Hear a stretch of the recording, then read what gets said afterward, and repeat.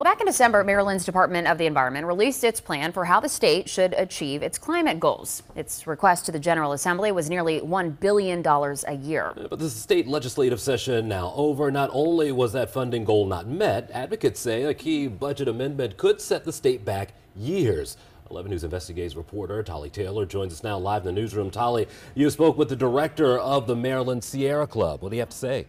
Yeah, the nonprofit lobbies to pass environmental laws like the landmark Climate Solutions Now that became law here in Maryland in 2022. But the director says the General Assembly's recent budget amendment was written behind closed doors, weakens that 2022 landmark law, and undermines the public's trust in the legislative process. In December, the Maryland Department of the Environment published its long-awaited climate pollution reduction plan, advancing new policies that would help the state transition from fossil fuels to renewable energy in the years ahead. The request to Maryland's General Assembly for the new plan, $1 billion per year. Despite the steep cost, here's what Maryland's Secretary of the Environment told 11 News Investigates in December. What I want people to know is, worry not. We're going to get it done. Did that happen this session? It did not happen this session. Josh Tolkien is the director of the Maryland Sierra Club, one of the country's largest environmental advocacy organizations. He says while the General Assembly took positive steps that will help the state's economy shift toward renewable energy, passing bills focused on housing, transportation, and solar energy, Tolkien says the legislature also stripped a key provision from Maryland's ambitious Climate Solutions Now Act from 2022, which required that large buildings across the state reduce their pollution and increase their energy efficiency, reducing costs for ratepayers. The budget amendment delayed the energy efficiency piece of this regulation. Did this happen openly or was this behind closed doors? The entire budget amendment happened behind closed doors. And Tolkien's not alone in his concern. 11 News Investigates obtained an email written by Governor Wes Moore's Chief Sustainability Officer Megan Conklin about the budget amendment.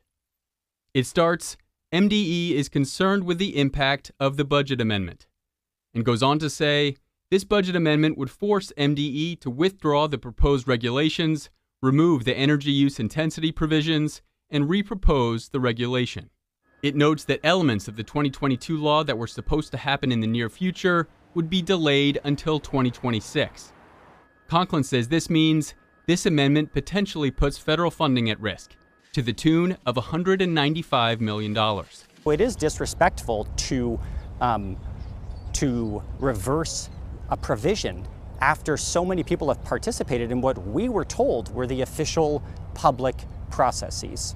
When asked about not meeting the $1 billion funding target on Tuesday, Senate President Bill Ferguson told WBAL Radio, very clearly, the climate is changing. We have got to be leaders, but we have to do it in a thoughtful and balanced way. And I think that we're trying to do that with investing in solar and wind in ways that aren't going to break the bank.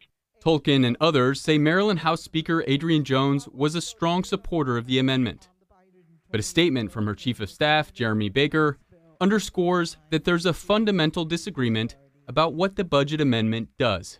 Baker writes that Climate Solutions Now was carefully crafted and says that implementing it requires proper oversight, adding, the General Assembly's budget language is very narrow and simply ensures the regulations follow the letter and spirit of the law. It's our belief and intent that the vast majority of Climate Solutions Now will continue as scheduled. Tolkien's message to Speaker Jones: we know that you are passionate about many of these issues, but we need to, this process hurt trust, and we need to do something to repair it. For Governor Moore says he has not yet signed the budget into law, but says that he plans to in the near future. For 11 News Investigates, I'm Tolly Taylor.